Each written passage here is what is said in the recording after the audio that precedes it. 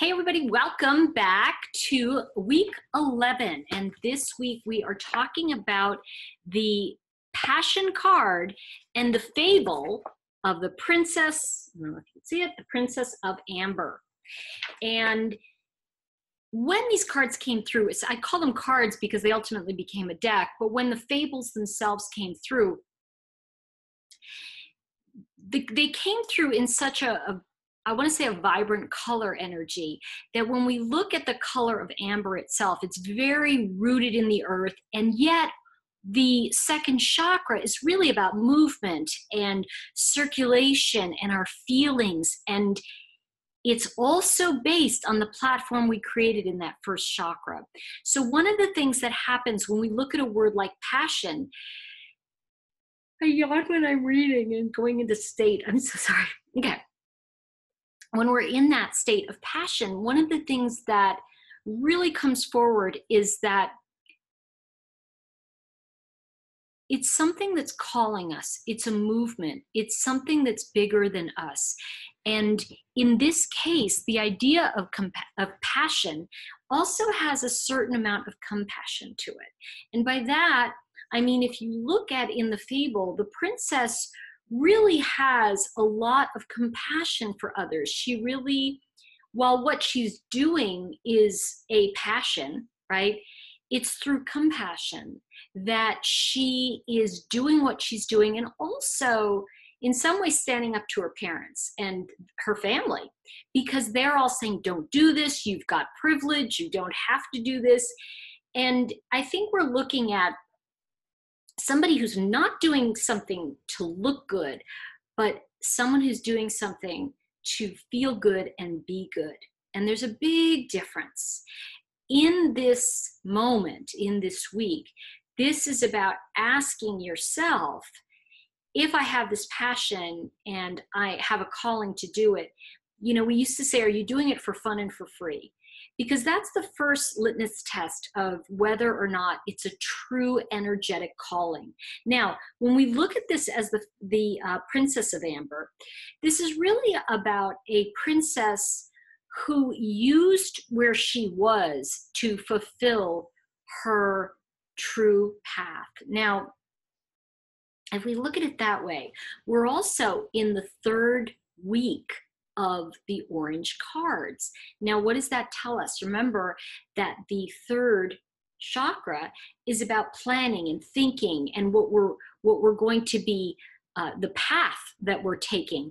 What are the steps we're going to be following?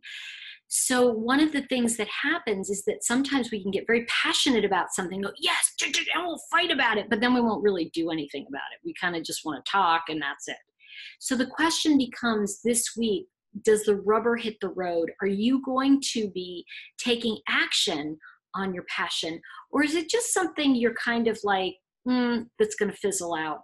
So this is really about deciding what really is important to you. And so that's what we're going to be looking at this week in this particular, I want to say in this card, in this fable. Now, the week's focus is I quietly sizzle and shine. So it's not about getting out there and shining, it's about shining internally.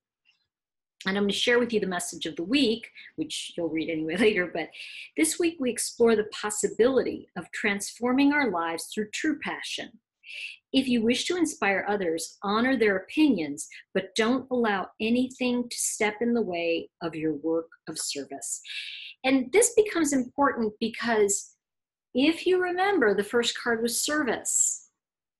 So the second card was we have this calling, because the second card, fable, was the salmon chair, which was, in a sense, our second chakra, our emotions. If we have value, then we can value others. So I think that when we look at how the second chakra is building internally, we can look at the idea that all of these are connected. Every story becomes a connection, and they each have an aspect of that chakra that it's representing.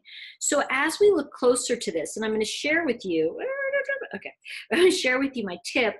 And this I like the idea of the Princess of Amber. In fact, the original deck I named by the Fables, but then when we went to press, it was like, that's going to be too hard for other languages. So that's why the keyword that was originally with the Fable is now, you know, the card, it's on the card itself. So, okay, where am I?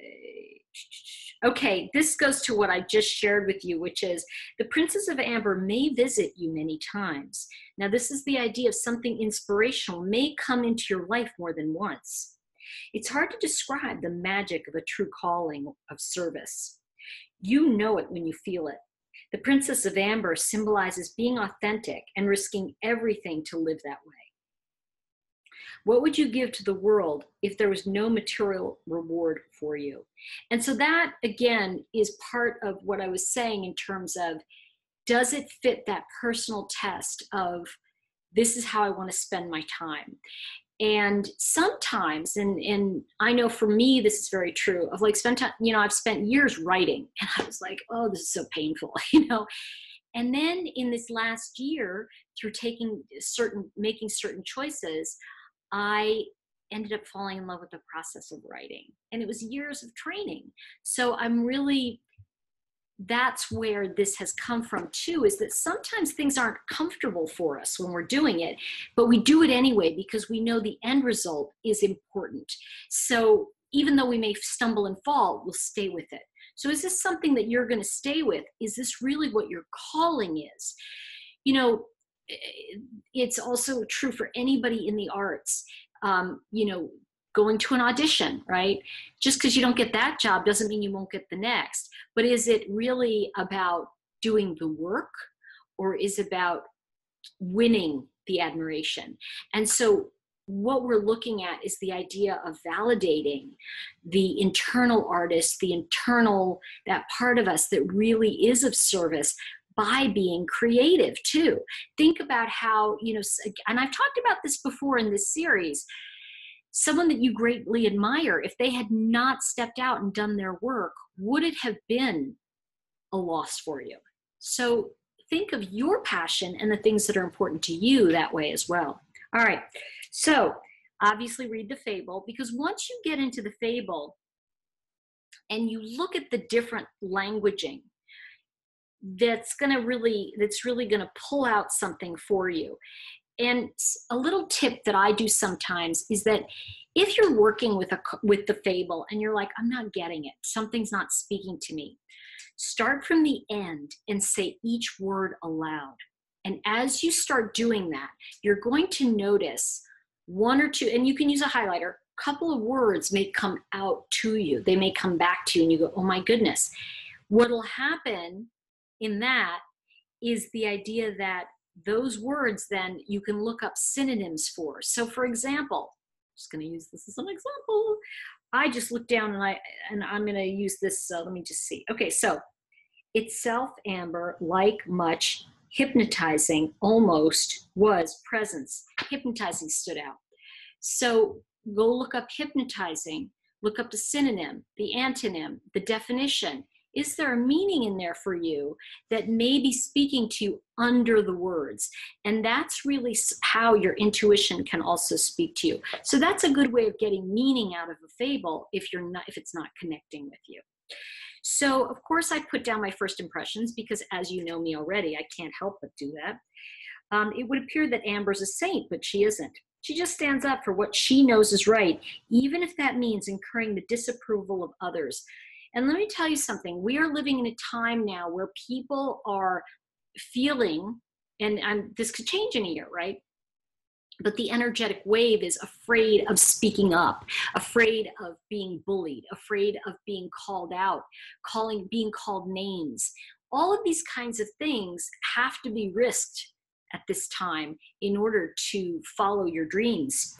So a couple other things, and then I'm going to let you look at this on your own.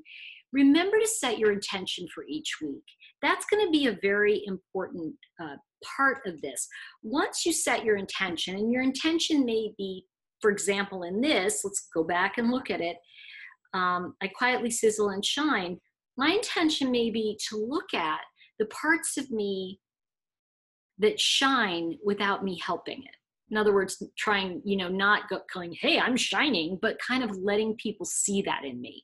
So allowing the universe to come to reflect back to me how I do that, how I quit, sizzle and shine. And when I put that out to the universe, then that may appear to me in various ways that are outside of my current frame of reference. Tuesday, you're going to look at the color definition. And one of the things that happens is that because amber has brown in it, it's a very grounding color. It really roots us to our emotional truth.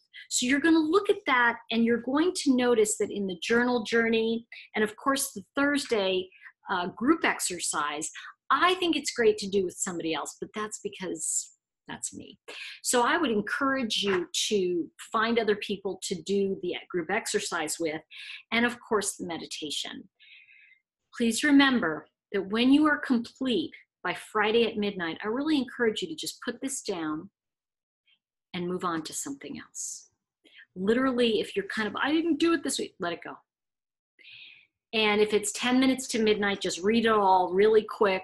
And even, let's say, for example, here's another idea.